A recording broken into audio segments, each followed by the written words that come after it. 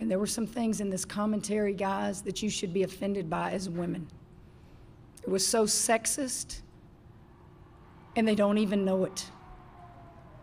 It was good versus evil in that game today.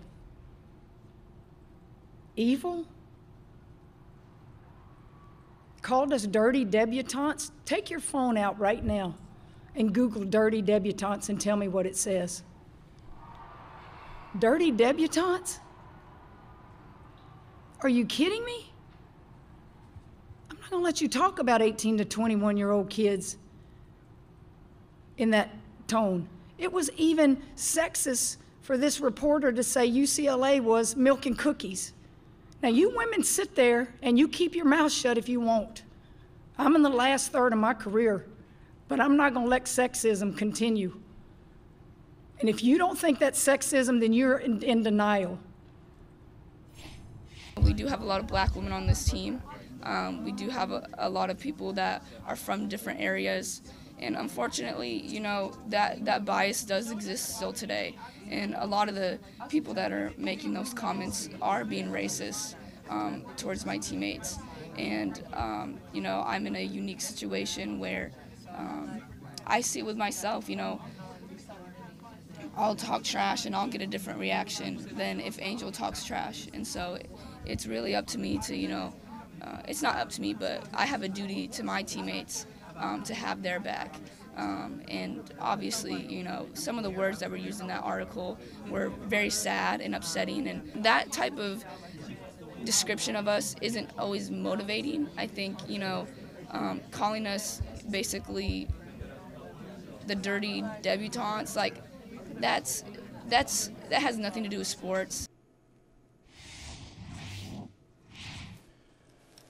Mike, you called her a star a few minutes ago, talking about Kim Mulkey, LSU head coach. She is a star, and whether you are a Kim Mulkey fan or not, you always show up to hear what she's going to say, to see what she's going to wear, just to be in the midst of a conversation that she's going to start. It's going to be a provocative conversation more often than not, and sometimes she raises some points that we disagree with, and in some cases, like here when she was talking about the LA Times report, I agree with her completely. Yeah. The article, you're right. Yeah, like exactly. She got it right on that. She was totally right on the LA Times article, and we'll talk offline, Mike. When I first saw it, I wonder if you. No, shame on me though, shame on me, because now I'm gonna get myself in trouble. But when I first saw the article, I'll put it this way: when I first saw the article, and I saw the quotes from it, I said, okay, I think I may know who did this. It was not the person I thought of. So, okay. It was not the person I thought wrote it, but it was silly. It was not written, it was not informative. And this is somebody who covers UCLA. Ben Bolch, he covers UCLA, used to cover the Clippers. He's been covering sports for a long time. He's old enough to know better. So it doesn't read like someone who was really invested in the beat. It is just so, it was just so, actually, not really. Well, you thought it was? Real quick, I too invested. I thought it read like somebody who, first of all, it read like it had a local tone for a national paper. Yes. Yeah. And was it you trying to rile up the fan base? Like, a little too much of a homer. You know, he felt too invested in this game, as opposed to being an objective, unbiased reporter. He was trolling. She was right about that. Felt like somebody on Twitter got a chance to write for the LA Times. You know, exactly. Just kind of LA took Times, over, man. Yeah, which is the real LA villain Times, in this, by the way. The real villain in this is the LA Times. But continue. So. Well, the LA Times, Kim Mulkey is right about. We'll get to the Washington Post in a second, but before we get to the Washington Post, I want to get your reaction to this, because I feel like the Van Lith comments that we just heard there, where she says, look, we got a lot of black women on this team. I do some stuff. I talk trash, and it has a different reaction than when they do it. Sure. Absolutely. Hey, listen, thank you. And And this is what being a great teammate is all about. Sometimes we need accomplices, not allies. That's an accomplice, not an ally. Hey, look. Now I'm just telling you from my experience at being a black person in this country. Sometimes you want other people to notice the obvious. Sure. Like don't keep turning around looking at me saying, "Hey, what you think about it?" No, what you think about it? What do you think about it?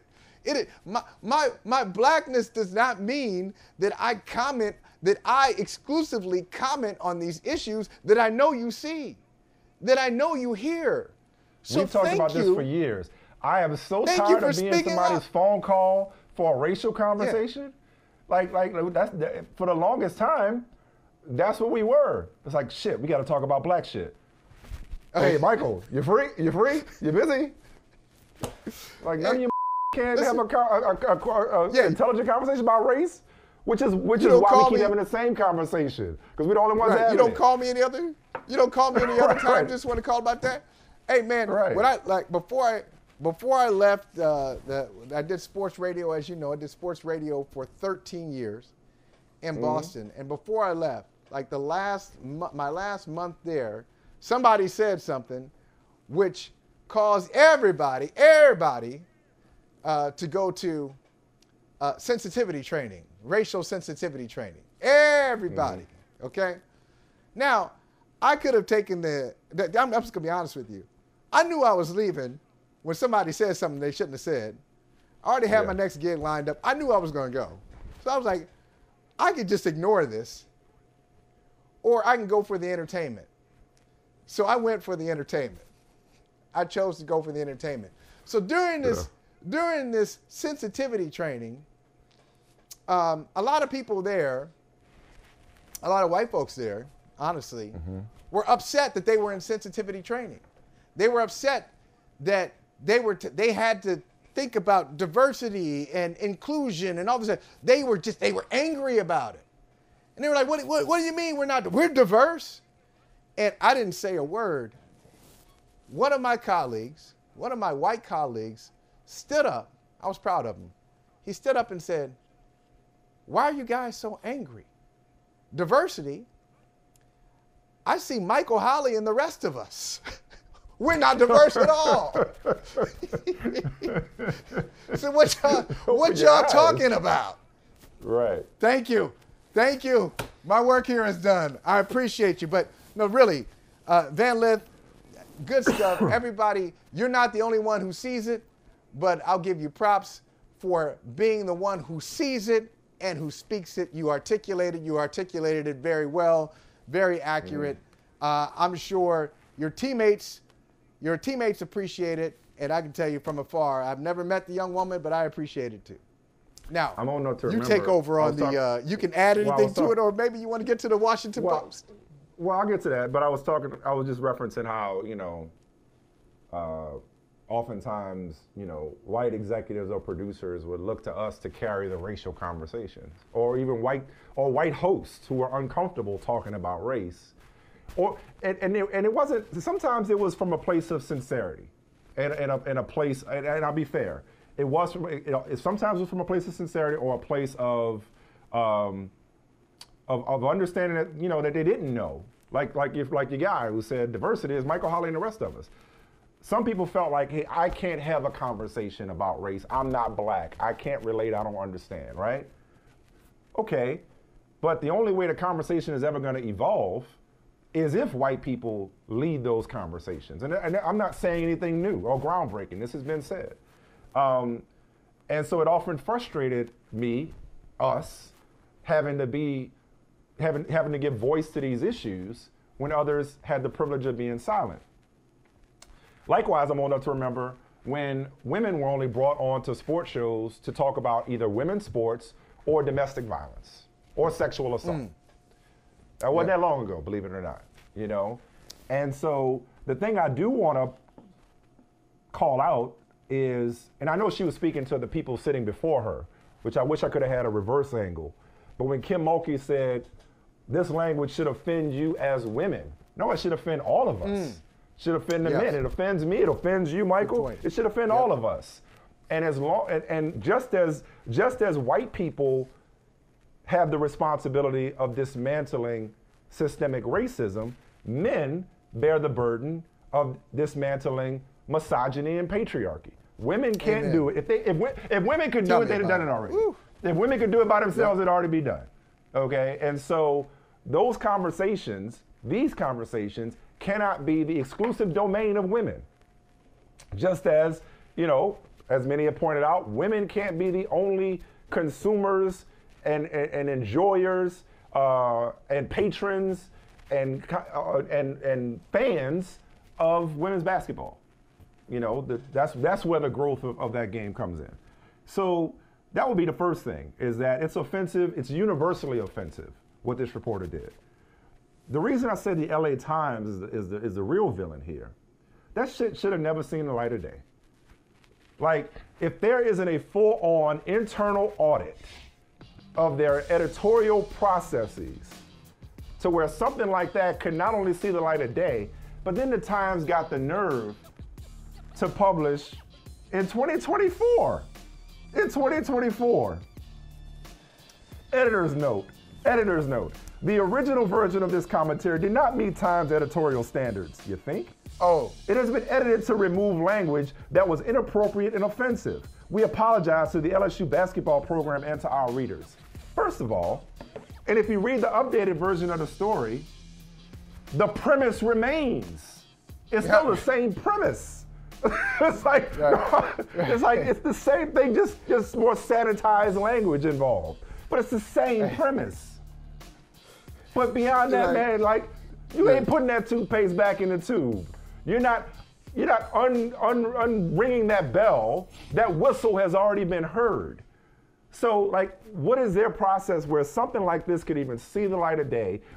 Where some editor looked at this, presumably, and said, yep, good to go. Like, this is good. No editor that I have ever worked with. No editor, exactly. That was spot on. Nailed it. I think about the stuff. Love it. I think about the stuff that Ken Freitas used to change a mind. Ken Freitas, Bob Duffy. How about Duff? Bob Duffy. Like, these people, like, I mean, are just you take it out and explain it later? Here? We're taking it out. We're just taking it out. Right. I'll explain it to you. I ain't got time. Asking you. I ain't got time for your nonsense right now. Who let this see the light of day? Who let this see the light of day? And again, man, like, listen, I think there is room for criticism or for critique, if you want, of these athletes, but there's inbounds and there's out of bounds. And this was so clearly out of bounds, so clearly and by the way, line, so egregious, so extreme. Like, come on. I took Kim Mulkey's advice, and I did Google dirty debutantes. Bruh. Come on, she's right. I'm a sucker for alliteration. You know that. You know that's my love language is alliteration. But come on, my guy. If you Google it, like, it goes in a different direction. Let's just say that it goes in a different direction. Oh yeah, to say the least. To say the least. No, and again, how that got published is my biggest question. Everybody, whether it's Hailey Van Lith, whether it's Kim Mulkey or people have already said what needed to be said about this. I just would like to know where the real accountability beyond an editor's note and an attempt in 2024 at walking something back that everybody's already seen. I'd like to know where that accountability is or will be. Or are they just expecting that we'll just forget about it once we start watching the games tonight? And also, listen, but and I want you to get to Mulkey in a second, but let me just say this. Did it not meet Times editorial standards? Or right, are they mad because people got pissed and called them on it? Not like being called out by Kim Mulkey. I think it was probably more the latter.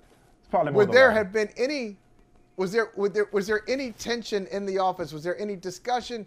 Did somebody say, I told you, I called him up and then he told me that, hey, I got to run it. He had a tantrum, whatever it is. Was there anything that happened before Kim Mulkey took the dais and said, hey, that was crazy?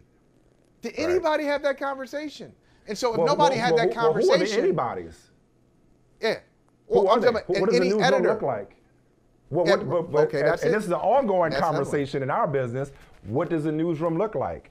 What does the editorial board look like? Like, what are the people on the copy desk? I say editorial board. I mean the copy desk. What are the people on the copy desk? What does that make up? What are their perspectives? What are their backgrounds? What are their races? What are their genders? You know, like talk about diversity. It's like people think of diversity in our business is they think about it on camera. You know what I mean? The powers that be, they think about it on camera. Off camera, man, do we have far to go. Behind the scenes, and so in control rooms, in meeting rooms, in boardrooms, what is the standard? Great question. Standard? Great question, because it didn't meet the standard. It met somebody. What's the standard and what's the process for making sure that it adhered to that standard? Because somebody laid eyes on that and said it was okay. Probably more than one somebody. And I would love to know who those people are, and I love answers from them. Because people know the report. That's the thing about, you know, you and I have been growing up in print, understanding how the process works. For better or worse, our name is on it. We wrote it. It's our words. We got to be held accountable for it. But there should be checks and balances. There should be safety nets that oftentimes protect us from ourselves. You know? That's right. Most of the time it does happen. Yeah. So this even if this reporter actually thought this, there's an entire institution, a national paper, a supposedly respected paper, that should see to it that this never sees the light of day. They have an obligation to protect the sanctity and reputation of that paper by saying, hey man, take this shit somewhere else. You're like, this is the LA Times. Like, you know, save that for your group chat if you must express those types of sentiments. Right. If you must. Hey, thank you for watching Brother from Another. If you haven't hit that subscribe button, go ahead and do that now. Don't forget you can catch us 3 to 4 weekdays on PeacockTV.com and on Sirius XM Channel 85.